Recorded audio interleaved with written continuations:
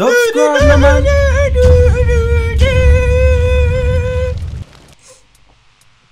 Manchester United 0, Wolves 1. And you know, I'm going to look into each and every one of you when I say this. Manchester United fans, football fans in general. How many times are we going to let this happen? How many times is this club going to go and hit rock bottom? How many times is this club going to go on a supposed rebuild and tell everybody keep the faith, trust the process, before we all finally realize who the true problem is? CM's gonna touch on that a little later in a bit. But how many times are we gonna be fooled? Are we gonna be led astray, lied to by the people at the top? Probably by the players as well. Because some of these post-match press conferences that I'm seeing, some of these social media posts that I'm seeing are not reflecting the attitude that should be displayed on the football pitch. And quite frankly, I'm sick and tired of it. I'm absolutely sick and tired of seeing this week in, week out. The basics of football. I could go on a football pitch right now, Sunday League, with all the other players there as well doing the same exact thing, and they know how to pass the ball, and the tactics aren't even as complicated as they are in a professional game. We could do that. So what is stopping these guys from having the basic football intelligence, IQ? Are you telling me that because you don't know how to play in a system, you don't know how to pass the football 5 yards? You do not know how to keep possession of the ball. You do not have the IQ to know how to pass and move, how to move into a position of space so that when you receive the ball, you won't have instant pressure going onto you, so you have more of a chance of keeping the ball. Are you telling me that you do not have the basics of football down? You need to be coached at the professional level, the basics of football.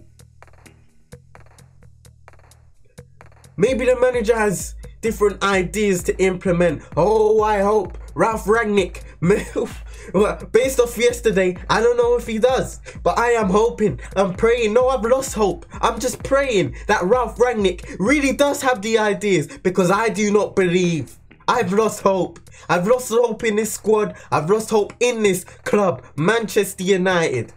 I've lost hope completely. And once again, big up everybody. Please drop a like, subscribe if you're new, because I know you guys are frustrated as I am too. Enough is enough. CM, where do we start? What has happened to the football club that we love? The club that we decide to watch week in, week out. This has been the busiest period of the year. The busiest footballing period of the year on the calendar. And we have done nothing but come up short. We may have won against Norwich, but the result has been coming. This kind of result has been coming since that game. Since Norwich played us off the park. And then Newcastle played us off the park. And now Wolves come here with their technical ability on show, played us off the park again, were physically dominant, knew how to keep the ball, defended us well, did everything that you would expect from a Manchester United squad. The basics of what you expect from a Manchester United team. Wolves came to Old Trafford and did all of that. Yeah? And let's speak about another basic of football. Considering that you are a professional footballer, you get paid to do the job that you love. Are you telling me, CM, are you telling me that you cannot come out and as a basic, come out and show some personal pride? some team pride. Forget team actually, because those guys, they're not together. They're not together. They don't play together as a team. But where is your personal pride as a football player, as a professional football player that is on live television? Where is your personal pride to succeed? It's disappeared. It's gone. It's a disgrace. All of the players, all of the coaching staff, all of the board members, this is on you. This is on you, because time and time again, you create an environment that celebrates mediocrity. Manchester United Football Club celebrating mediocrity, celebrating finishing second in the season, celebrating finishing as runners-up in a cup competition. That is the height of mediocrity. And in fact, it may even be below that. Celebrating losing. And one thing we do have to do as well today is question Ralph Rangnick's approach. Because the last two games were nothing like what we have been told his system is like. You, Ralph Rangnick, have a lot of work to do with these players, and I'm not saying this all on you, because the players must be questioned too, and I've just done that. But now it's over to you. I'm not saying I want to see everything perfect in this team, in this lineup. That is impossible with the kind of players we have. But where are the signs that we are heading somewhere? The problem that has been in the previous regimes, the previous managers, is that at a certain point, we've lost direction completely. We didn't know where we were going. And that's why they had to go. And now we're here. We saw good football for 30 minutes in his first game against Crystal Palace. And since then, we have seen nothing. Zilch. And the results aren't coming either. Top 4, whoo, that's going to be an uphill battle. The way we're playing right now, you can as good as just forget it. Where is the direction, Ralph Rangnick? Where is the direction, CM? Because I don't see it. And that is the scariest part of looking at this Manchester United team right now. We are going nowhere but down. Down. The trajectory is down. Fans groaning at the stadium, singing attack, attack, attack, attack, attack. We are back at rock bottom once again, CM. And you just needed to listen to the fans in Old Trafford to realise that.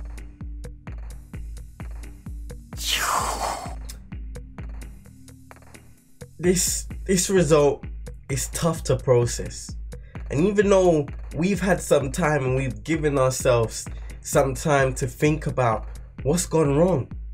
You know, what is the problem at Manchester United Football Club? There is still so many things to speak about, so many things to think about at that it's not a clear and obvious issue. You know, I'm using that VAR terminology. Nothing at Manchester United Football Club is clear and obvious. Nope. And that is the real problem. There are so many issues at Manchester United Football Club that I honestly do not know where to start. What to start with? I look at the game yesterday. Like Cappy said, the basics weren't there. It wasn't there at all. Nothing was there. There was no passion. There was no desire. There was no pride. And I think about it this way. When somebody's showing that they don't even have the pride to try their best in a situation, to me, that's a mentality thing. That's a confidence gone thing. Shattered. Out of the way. finished. And that's the biggest problem for me. That is the biggest problem. I look at these players and I see players who, number one, don't have good confidence to perform, but they also don't have the drive to perform at the highest level either. Even our best players, even some of our fan favorites, they've lost it. They've absolutely lost it. And we've seen it happen to players in the past who've come to this club. Your Memphis Depays, your Angel Di Marias, they just adopt that lack of drive, that poor mentality. And then they go into other clubs and do much better because they're in better environments that encourage them to every single day tap into that potential. Tap into that lion inside of their head that's telling them to go, go, go, go, time and time again. Even when you don't want to do something, you feel like you have to do it because you know that there is always a level to reach. Our players at Manchester United Football Club don't do that because the culture is set by the board up top. The culture, the mentality, everything is set from there, and it filters down. It filters down to the very football club, even the academy players. It filters down. Cappy, you know, we're at rock bottom. This club needs a total reset. Just click the reset button. Done. Because right now, we are in trouble. The board needs to leave. Glazers, all of those employees below them. Because what we're seeing at this club is everybody at the top, at some point in these almost 10 years since Sir Alex Ferguson has retired, have been a part of failure after failure, mediocrity after mediocrity. Their mentality, their culture setting features, their culture shocks. Remember that, culture shock. What kind of culture shock? If anything, these players are shell-shocked because they don't even know how to play football anymore. This cycle, Cappy, will continue if people from the old unsuccessful regime stay on. I don't even have my glasses on today. That's the maddest thing because I just feel unprepared. I feel confused because even though we have our notes, we have things that we wanted to speak about, this is more so coming from the heart because I don't know what direction we are going in as a club. You know, Cappy said it. Where are we? What is the trajectory? Because it looks like we're going down. You talk about having these aims, these objectives of wanting to be somewhere. Players come out and speak about we know where we're supposed to be. We know how we're supposed to play. We know that we want to win in the dressing room. Then do it. So rubbish, man. You telling me you don't know how to execute playing football? Playing well in a football game, exerting your energy on the football pitch, the thing you train for all week. You're telling me you don't know how to do that? You don't. You know, Cappy, and big up the fans, everybody watching. Drop a like and subscribe if you need. We will have to travel to pitch black darkness to be able to see the light again. And that, even I don't know when is that going to happen. I do not know when that is going to happen. Because as long as the people at the top stay on and continue to possess these negative features and just spray them around the club like toxins, we will never be successful. As long as we talk, as long as we live, as long as they are here, we will not be a successful football club to the extent that we were under Sir Alex Ferguson in that whole era. We will never, ever be successful under these people, because they promote mediocrity. They celebrate losing. That is unacceptable.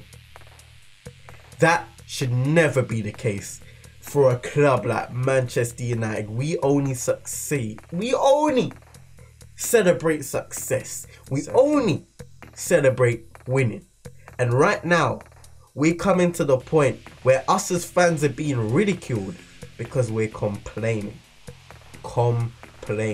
We care about this football club. We care about the welfare of this football club. We know the football club will make money. That is Manchester United Football Club as a whole. That is what Sir Alex built. A club based on not just success on the pitch, but off of it. But right now, all of these guys at the top who are focusing on making these deals, making these money deals, controlling the media, making stories that, you know, heighten their relevance each and every time throughout the football season and in the summer. They fail to realise that the true success a football club can see is on the pitch. And these guys do not care about it. They see achievements. They see finishing in second place as an achievement for Man United. They see being runners up in a cup final as an achievement for Manchester United. And that is where we are. Mediocrity FC. Welcome to the club. Everybody who joins, you know what? Half of my mind even saying, what's the point of signing players to this club at this point? Because they're just gonna join the club. They might have a few months of a bounce, and then once they realize what this club is about, once they get connected with the culture of this club, the mentality of the rest of the players, coaches, the board, and everybody involved, they're just gonna end up how everybody else has in the past and the present. Without drive, without passion, without hunger, without desire, without pride. Personal pride. Let that sink in, people. When you lose pride, you lose yourself. Manchester United has lost pride.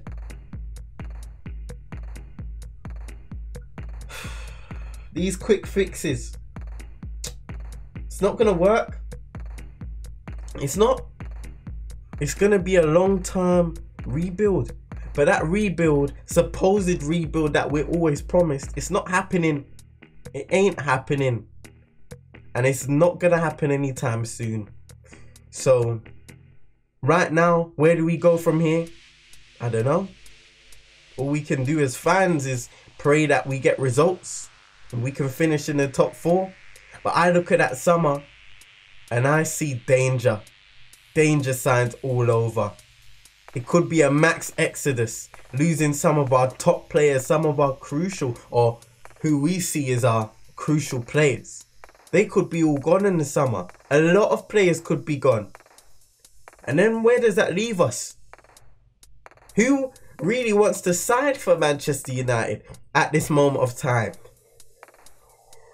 Because if I was a player and I analyse the situation, I don't care about money. And you know, the reality is a lot of these players do care about the money they are making in the end of the day. And the Man United board is stupid enough to throw unlimited wages at any kind of player without them having to prove a single thing. But if I was a player and I analysed the situation deeply at Manchester United, now I would realise that this club is not where I want to be. Young or old, I don't want to be here. I don't want to be in a place of instability. I don't want to be in a place where your energy gets zapped out every time you enter and leave. I don't want to be in a place that celebrates mediocrity. I want to be in a place of winning. A place that pushes you to be your best every single day, training, on the field of play. I don't want to be at Manchester United. They are everything a football player detests. A successful manager detests. everything that the fans are seeing, we are ridiculed for being overreactors, for being people that don't know the tricks of the trade, doesn't know what really is going on. So how about all you experts? Tell us what's really going on at Manchester United. Because we'd really like to know. And if there's anything different from what we've all been saying as a fan base, then make it make sense. Everybody, big up yourself. Please drop a like, subscribe if you're new here, and in the comments, let us know, where do you think Manchester United is going to be in the next 2 years? If you look at this Wolves result, and you look at the past few results, and then put yourself into the future as a Manchester United fan, where do you see Manchester United be? Honestly. Peace. Make sure you subscribe, like this video, everything free, no need for a criminal, mind control, all subliminal, Twitter, TikTok, Insta, digital, join this crew, follow my Twitch and I might rape you if you pass through ends and diss my gang, bust down doors or phase right through.